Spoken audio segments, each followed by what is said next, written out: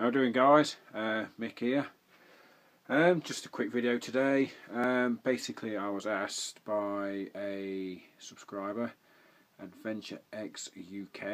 Thank you very much for subscribing and liking and commenting on my videos. Much appreciated. Basically the question was asked, what procedures do I go through regarding siphoning out of my fermenting vessel and then into my keg, basically. There's a couple of ways you can do it. There's one way is, excuse me, is obviously this bucket's not got the beer in, it's got steriliser in the bottom and a few bits. Is to basically get a siphoning tube, excuse the liquid, there's a little pipe, a filter on the end. You can pick these up from most stores, Wilco's, homebrew shops. It's got a hose to it. You basically put that into there. Imagine that's got your brewing, little clip just there. Just clips onto the side of your bucket. Your filter's in the bottom. Give it the old suck on it. Straight into your barrel. Job done. Automatically siphons into your barrel, and it takes a little bit of time. It does the job. There's the other way, which is up here. I've just sterilised this, which is just behind me, which is the one I'll be doing tonight, which is a auto siphon. It's just a case of just putting it in the bucket, giving it a little pump, straight up, no sucking, nothing, straight into the barrel. It's a lot quicker as well because it's got a bigger hose on it. And then obviously I've got my brewing mixture, my sugar. That's been put in some hot water, dissolved, left to cool down. So that'll be doing basically straight into my barrel. There's approximately 200 grams millilitres of water, probably 150 to 200 grams of sugar. Not a mega amount, just enough. And that should basically do the 20 to 23 litre barrel, which what I'm going to be putting in there. So let me just see if I can find somewhere suitable to put this chuffing phone. I have to get my proper camera out. Let me just turn that round.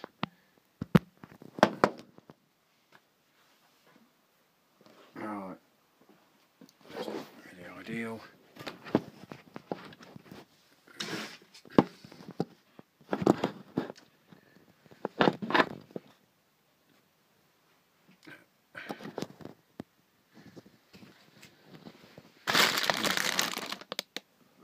There will do. Sorry about the dodgy camera work, friends, guys, girls, everybody. Right, what I have here is basically a Geordie, it's basically a Geordie mild kit. I use Safe Out SO4 on it rather than the yeast that came with it. I also added 1 kilo of brew enhancer, 500 grams of brewing sugar, 30 grams of Chinook and 30 grams of Hercules. It's been in there what, probably 10 days now, 10-11 days. I didn't take a gravity reading of it because it's a kit. You tend to just get the same, unless more brewing sugar I suppose, but it should come out about 4 and 5% hopefully. So what I'm going to do now, obviously, take the lid off. I'll stick that down there. Yes, they're hops. It's not mould. It's not infection. They are actually the hops. I just chucked them in, dry hopped them. And I'm hoping that the auto siphon filter won't suck all the hops through. I don't disturb it too much though, it shouldn't be too bad. So let's just put that down with it. Just stick that in there. Simple procedure. There's no sucking on this. Straight into my barrel. I mean, you can get one of these. I mean, I paid about 12 quid for this from my local homebrew shop in Milton Keynes. 1, 2 pumps, job's done. It's that simple. That is now filling my barrel. It's quite a simple procedure. There's no mess. Well, there's not meant to be any mess. So, obviously I've got my brewing sugar mixture there. I've got a glass here, which I'm going to have a sample of it. I haven't had the mild kit before. I do like my dark beers. There we go.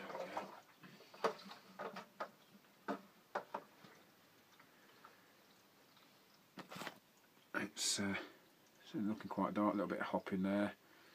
Won't do any harm. I would have thought.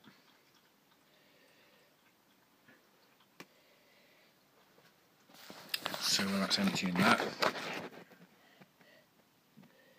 Certainly getting hops there. Not a massive amount.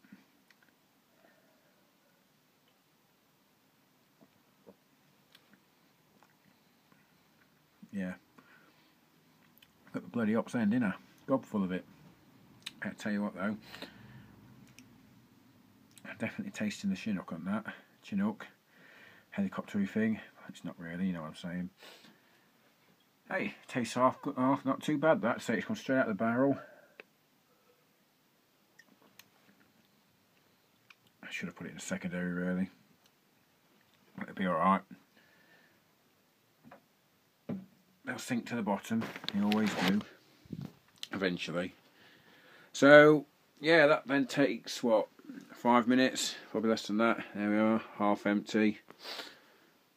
What else have we been up to this week? Posted some beer mail off to Ireland. Greg, I'm not sure if he's got it. I wasn't 100% sure on that address he gave me, but it cost a tenner, so it doesn't matter. Brewing wise, I've got the Cooper Stout, which is down there, which is coming along nicely. Should be due any day now. I've also got my, excuse me, my turbo cider, which I also hopped with Hercules. And then I went and chucked the pumpkin, the meat out the middle of the pumpkin, straight into it, even though it had been fermenting for 2-3 days. So that went in afterwards as an addition. So it'll be interesting to see how that one turns out. Other than that, I've got to, not a lot to talk about really. I've got to do my LGV, or is it, which one is it? Yeah, LGV theory, because I'll go through all that pretty soon. Work's paying for that. CPC and LGV or whatever it is, I don't know. I've no idea. Can't chuffing wait. Well, while we're sat here waiting for that, let me put that back just there.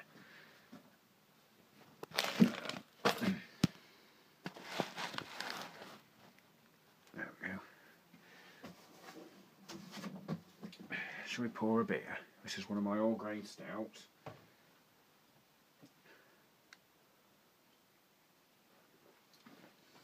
I'll launch that now.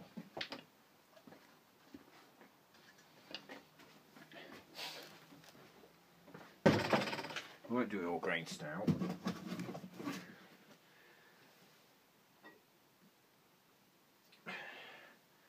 Let's do a cider.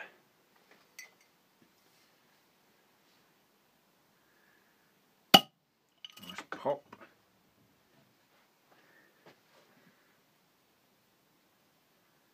Good bit of carbonation there. Well, not a massive amount, but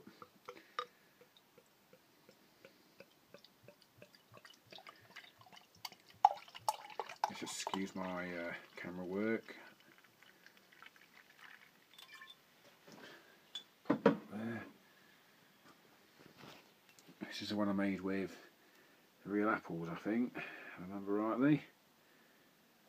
Nice, clear looking, golden looking pint. Oh man, that's nice. Right. So, we're now getting to the last bit of the bucket.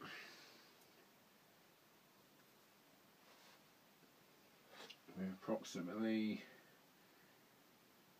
20 or so litres went in there, 23 litres. I think the pump's still going. There we go.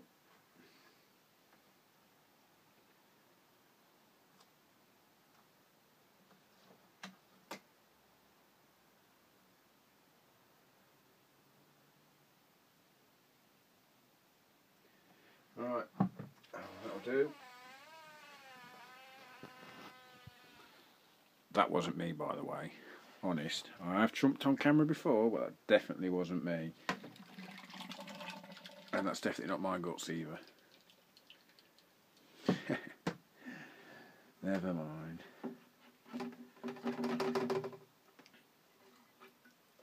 Oh, I just pissed down my leg. So basically, yeah, that's probably a litre in the bottom of there, but that's where the hops are in.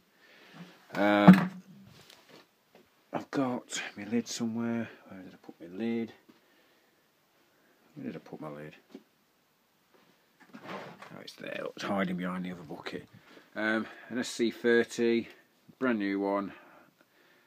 Got it from my local homebrew shop. Paid £12, £11, £12. Put a bit of Vaseline on the inside around the seals. Stops it sticking. Gets a better seal on it. Basically, I'm now going to add the sugar and water. Approximately 200 grams of water there. Straight in. Put the lid on. And that's your lot. That is basically it. That's quite tight. It'll go in the airing cupboard or somewhere warm for about a week. After about a week, I shall probably bring it back down here, leave it in the garage, so cool, nice cool area. Seems to be a quite constant temperature in here this time of year. You get an average anywhere from 10 degrees in the day to probably a lot less than that in the night, but not a lot less. But if worse comes to worse, I'll get my heat pads out, but I shouldn't need it for that anyway. So, Adventure X UK, I hope that helps you out. Thank you for subscribing. Every day I look at his channel. I would put a link down below, but I don't know how to do it because I'm on my iPhone. And thank you very much. Cheers, guys.